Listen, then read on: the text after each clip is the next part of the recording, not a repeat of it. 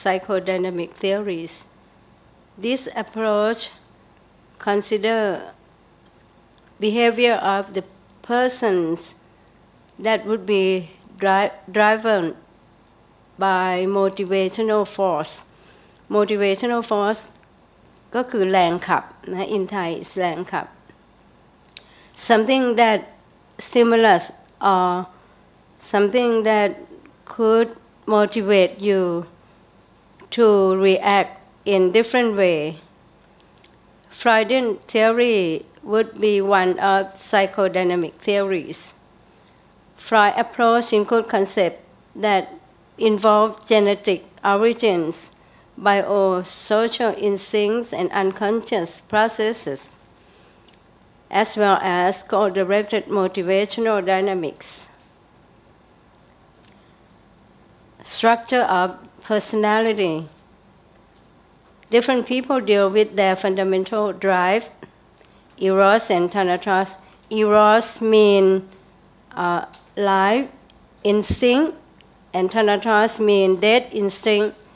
Eros is like soft and love instinct that could drive you in a positive way. But thanatos mean it's a death instinct or instinct that tend to have destructive result for your life, of your life. Freudian theory emphasize on three parts of the self, that is it, ego and superego. The part that is called it would be in Thai could be called สันดานดิบนะคะ a primitive unconscious part of personality. This one would be opposite to superego นะคะ Superego would be the one that is with consciousness or conscience นะคะ Superego corresponds roughly to the conscience. It developed when a child internalized the prohibition of parents and other adults against certain kinds of actions. Superego can be considered as ego ideal. Superego and it often fighting against each other. Ego would be the one in the middle. Superego would often be conflict with it, but ego would be the medial part, that means in between superego and it. Ego represents the picture of individual and sociality of what will lead to what and which things are possible in the world. It's the real world. Ego. Some of you might have heard about egoism. That means some people like to show off themselves. The superego function like moral principle, and it is just like primitive characteristic of a person. If superego and it are in conflict, ego would be the one to compromise between the two so that it will come out softly and in a satisfying situation. Sometimes you might have heard about defense mechanism. That means something that you use to defend yourself. In Thai is like ข้อแก้ตัวนะคะ You try to find some reasoning to support whatever decision you made. Another theory to introduce to you is humanistic theory. This approach it's concerned about humanitarian values นะคะ Carl Rogers is one of those psychologists and social studies, including Maslow, talking about self-actualization. That means it's the top priority of each person to show that whatever that you dream for, you can do it. Slide number 27 is about the same thing that social psychologists like Abraham Maslow talking about human nature and human needs, that usually they have at least five categories, beginning from basic needs. The second one, the first priority is basic needs. The second one is safety needs. If the lower needs are fulfilled, then they continue to the higher one. After safety needs, they would consider and looking for sense of belonging. That's why people never want to be alone. They want to be accepted by society, by people at large. The fourth one is self-esteem. Self-esteem is the one that most people would like to have. It means you have self-respect for yourself.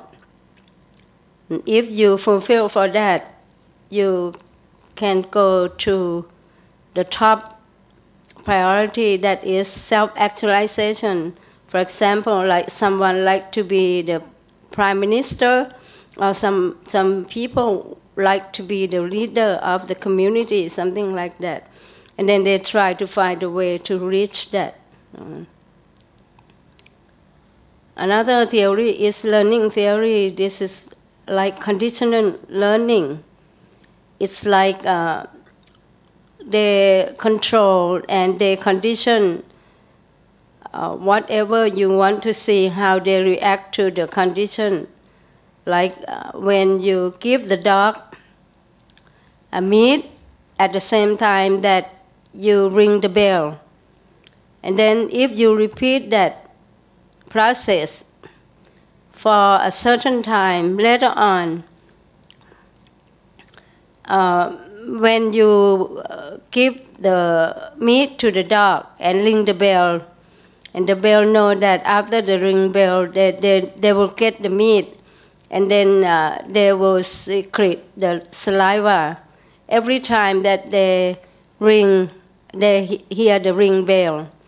So if we repeat that process for a certain time, we will see that after all, even we ring the bell without meat, the dog will secrete the saliva. And we will see that the saliva of the dog is coming out, because they learn that every time they hear the ringing bell, they will get the meat. This is conditional learning. Sometimes people should learn to have tension reduction and early learning. So human beings never stop learning. They would learn almost all their lifetime so that they can adjust themselves and improve and develop themselves. Sometimes they have to learn from the society, what we call it social learning. To understand human personality, you have to learn social learning and see how the social stimuli can motivate people to behave differently. Knowing yourself and others is a key to understanding a person, including understanding yourself, to know that what kind of needs that you can achieve and what kind of needs that you have not met, and then how can you strive for that. So you have to learn how to reach that goal. That means in a lifetime, at least you should have your life purpose and philosophy of your life so that you know what you set for your life in the future.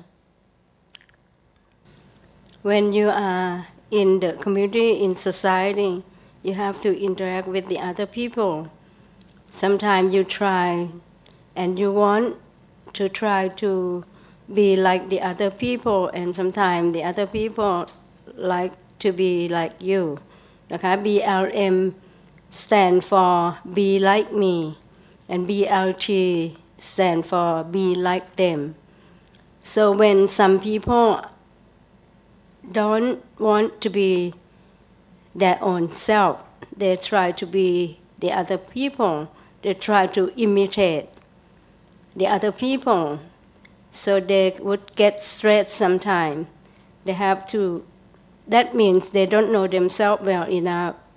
They will have a problem. They have to adjust and adapt themselves. They must have to reduce their symptoms and try to be their own self. Don't try to be like the other. Try to be yourself is the best policy for yourself. นะคะ So that you don't have to blame the other if something happened to you. So it's better for you to understand yourself well enough. Don't try to be like the other people. And be yourself. So you should know yourself well enough and know what you want, what you should do to achieve your life goal, and what you should do to have a happy life in the future. Try to find out what you really want, not what the other people tell you to be. Whatever you do, it's better to understand yourself enough so that you can interact with the other people properly. So if you know and understand your interaction style with the other people, it will benefit for you how you can deal with the other people to find a way to be successful in your career life and your professional life. Thank you. I wish you well for study this topic. Thank you.